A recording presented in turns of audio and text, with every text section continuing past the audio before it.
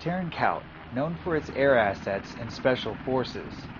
But there's also an unusual combo of nations and services whose singular focus is to train Afghan National Police recruits.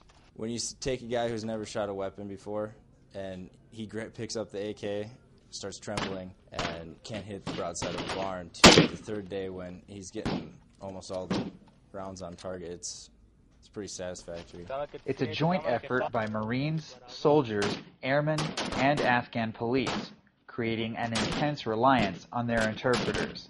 The interpreters are a huge help on the range. A lot of the times before we even have a chance to correct a student, our interpreters have done this so many times, they know exactly what we're going to correct them on.